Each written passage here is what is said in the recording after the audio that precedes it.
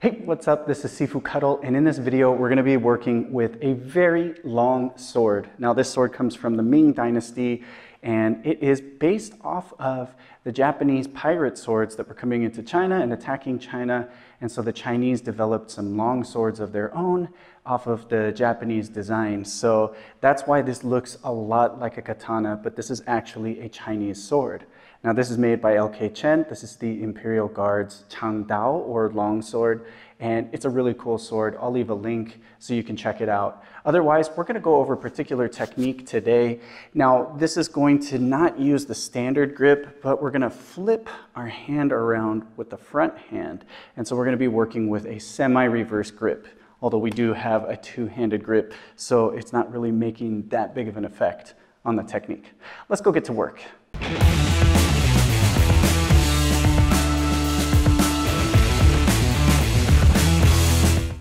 Okay, so first things first, I want to talk about two things before we get into the technique. One is the grip of the sword. Now, usually you would have a standard grip with the thumbs pointing in the same direction. This is the most natural grip when it comes to using a sword. We have a lot of control, a lot of power, and a lot of maneuverability like this. However, in this particular context, we are going to be working with a flipped grip with our front hand. So our thumbs are pointing towards each other. This is just like double-end staff. Now, why would you be holding the sword like this? Well, typically with a really long blade like this, if you had to self-draw, one of the ways that you would take it out is up just like this. And if it was in a quick moment and you didn't have time to flip your hand over, you could hold it like this.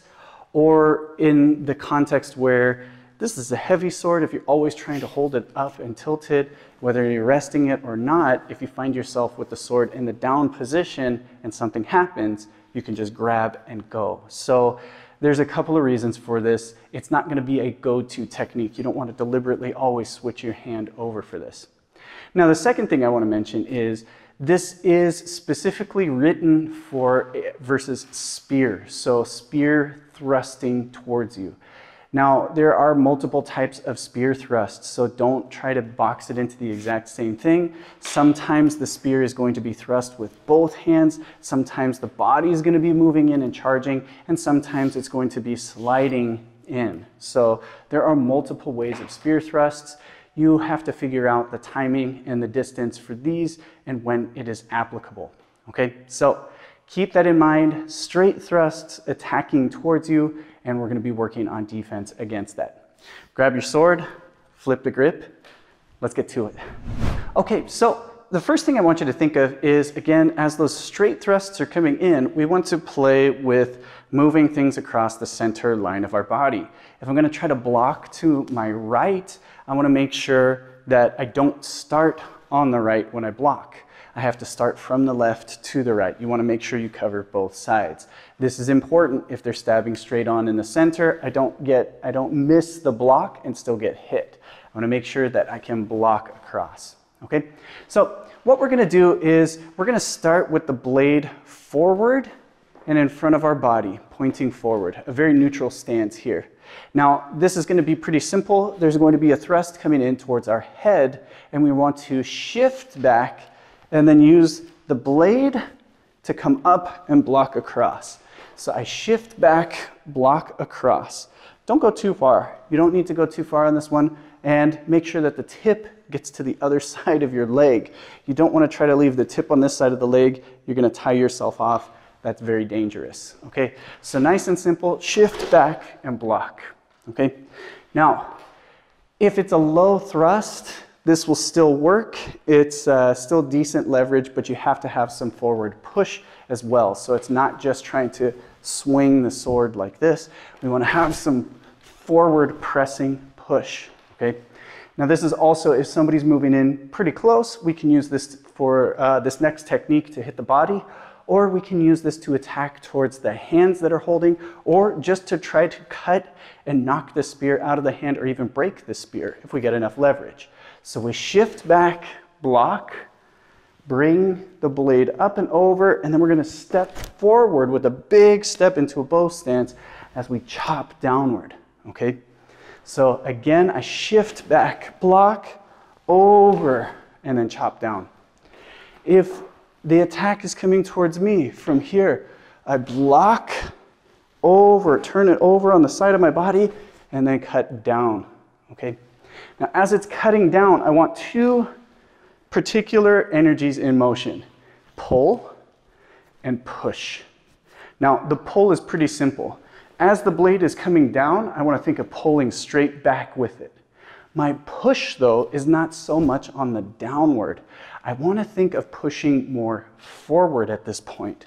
So as I pull back, I push forward with the blade, okay? So again, from this first block, turn, pull and push. And then I can go all the way into this downward cut, okay? Again, starting from our neutral position, shift back, block, step forward, cut. Shift back, block, forward, cut. If I'm facing towards you, block, cut, okay? Nice and easy. Make sure this goes all the way across and cut down. With this sword in particular, I have enough space that I actually can block my head, and this can work in between the hands. Not to say it's not dangerous for your hands, but taking the strike all the way to the head is going to be a lot more dangerous than putting the hands in the way. So here, shifting, lifting, and then cutting downward with this, okay? Now, try not to end with the tip of the blade down. There's two reasons for this. One is, tip of the blade comes down, you're putting a lot of pressure on this front arm. However heavy this sword is, all of that weight and moving weight has to be absorbed with your elbow. So all of that shock absorber is in your elbow. You're gonna hyperextend your elbow. You're gonna start feeling like you have a tennis elbow from doing this. The other thing is, if it's downward here, it means your backhand is doing the wrong kind of motion. It should be pulling back, okay? And it also means that you're not doing any work with that backhand. Last thing is very dangerous. You could end up cutting your leg or just hitting down to the ground, which makes you a lot more vulnerable. Even if my opponent moves out of the way after this cut, there's still something in the way between me and them. They have to work around this obstacle, which I can thrust or I can change it into another technique. Okay, so nice and simple, block and strike. Coming back, cutting down, back, down. Okay, so now let's add another technique to this. Think of this as if I cut down, you moved out of the way, and now I am open on this side of my head. The blade is over here. I can be attacked up high. So I'm gonna think of an attack coming in this way, again with the spear. Whether or not it's a striking technique or it's going to be another thrust, we're going to treat it the same way. Now this is where I really like this particular grip, because here is where we have a lot of lifting leverage. Use the spine of the sword on this one because it's where it's most durable, and you can back up a lot of power on this one. We're going to try to not only hit and block the weapon, but you can really knock the weapon out of somebody's hands if they have a weak grip with this particular technique. If you're lucky and there's force against force, maybe you can even break the weapon too. So let's take a look at this. Okay, so as I just mentioned, from our initial technique, blocking here and cutting down, we're now vulnerable on this side of our body. So our opponent has maybe sidestepped, or they've blocked and redirected our technique over to the side. Now we can be attacked from here, and this is what they're going to be working towards. So as a strike or a thrust is coming in towards the top, I'm going to use an upward diagonal hoisting technique. Now, again, I mentioned this before, we have push-pull mechanics in this. So now my front hand is doing the upward pull, and my back hand is doing a push. Now you have to be careful on how you do this, because if I pull too much, I bring the sword against my body, this is not going to allow much room for me to push. I have to pull, but also bring my arm outward. Okay, so there's a happy medium of how much you want to pull back. We don't want to end up back here. We want to keep the blade in front of us. So a lot of power comes from the push on our bottom hand. Okay, now footwork-wise, we're going to use a crossing step. I'm going to move away.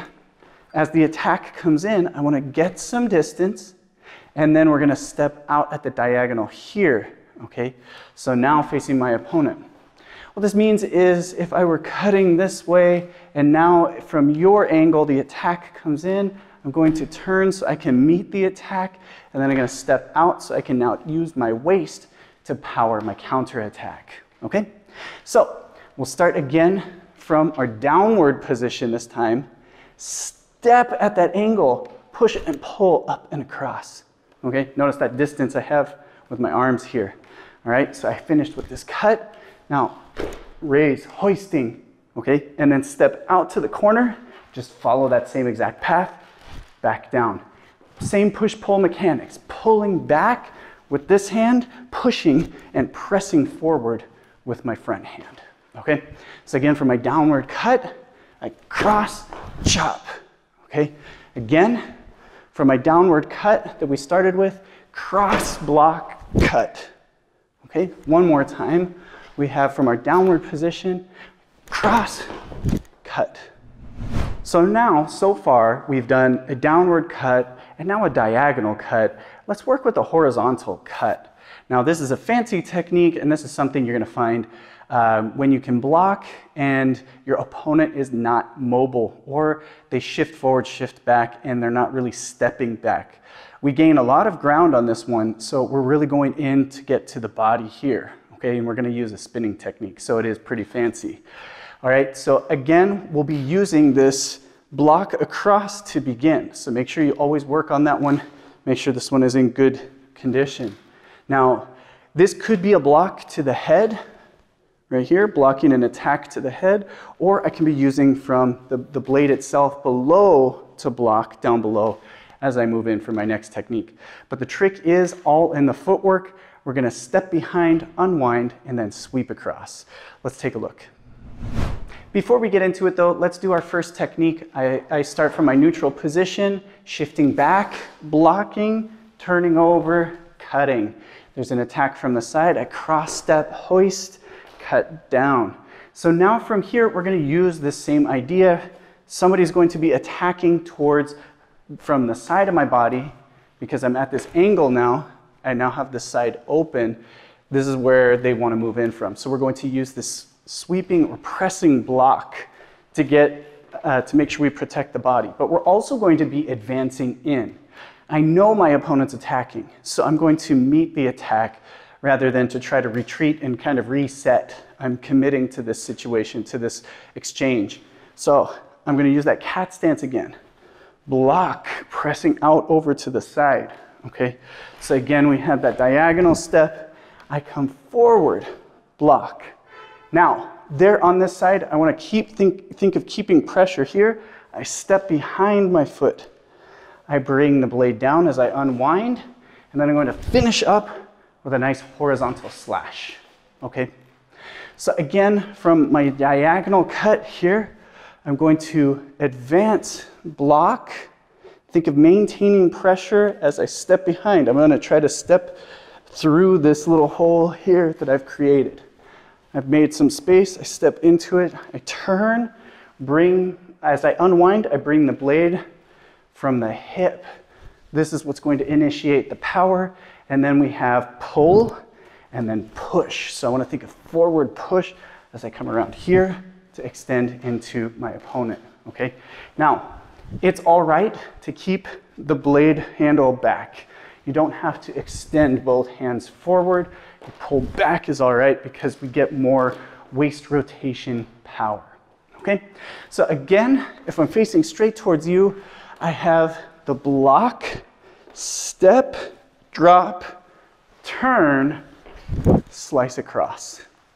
If I'm facing back this way, I block, step on the inside, drop, turn, slice, okay?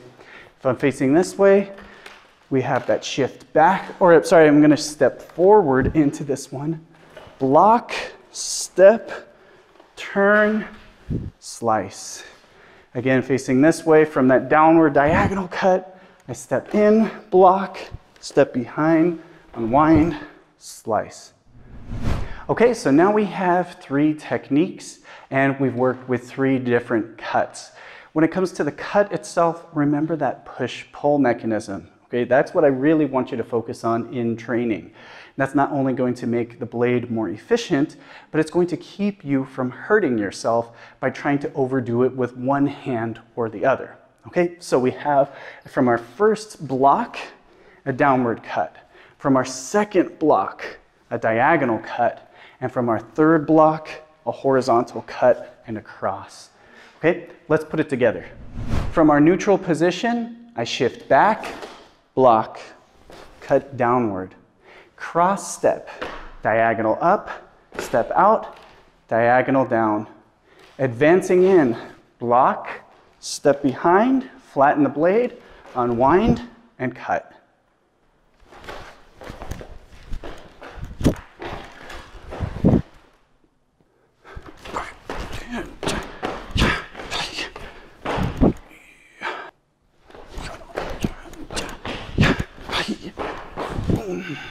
Okay, so there you have it. Now, I find this technique particularly interesting and specifically with this particular sword.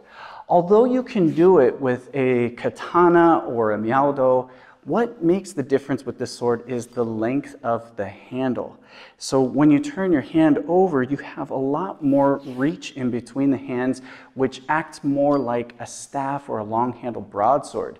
It gives you a lot more leverage on specific techniques than, say, with the standard grip. Now, with that said, it's not a superior grip to the standard grip by any means. You have a lot more mobility and a lot more control with this grip, and you can generate a lot of power anyway. It's just a couple of techniques you have a little more natural power because of how we can use our body and leverage. Also, we use the spine of the sword in this one to block, and that can be used as a sword breaker, if not just to block or parry our opponent's weapon out of the way. So I think this is really cool. And if you want to know more about this sword, I highly recommend you check out LK Chen's website. Not only is the sword listed there and you can purchase one for yourself, but there's always history about the weapons, so you can learn more about this time in the Ming Dynasty when the Japanese pirates were attacking and the Chinese decided that they were going to fight fire with fire, so to speak, because the swords were extremely effective in how they were being used, so the Chinese developed their own. Again, this is a 100% Chinese sword from the Ming Dynasty, and the sword that LK Chen based this one off of is an exact one-to-one replica. So we know that it existed because there was a blade that came from the Ming Dynasty that was sourced from China, and we know that for sure. So this is a really cool one.